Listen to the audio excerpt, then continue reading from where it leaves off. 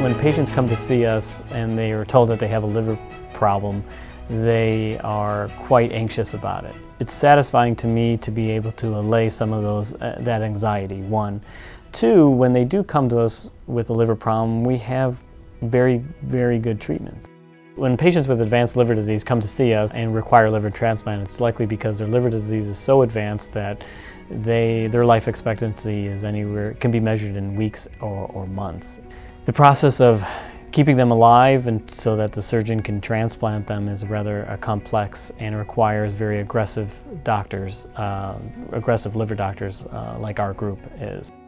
It is probably the most rewarding part of my job is to see them 6 months, 6 months afterwards, and them putting on weight again and eating a lot more than they had been when they were prior to transplant, looking for work, spending more time with family. They seem happier, and which makes a lot of sense because they're not chronically ill as when they were prior to liver transplant. Our approach to the patient is not just a one doctor, one patient philosophy. It's a team approach. We have multiple people who are involved in taking care of a patient. We are all intricately involved in research. A lot of our research is focused on improving quality of care for our patients.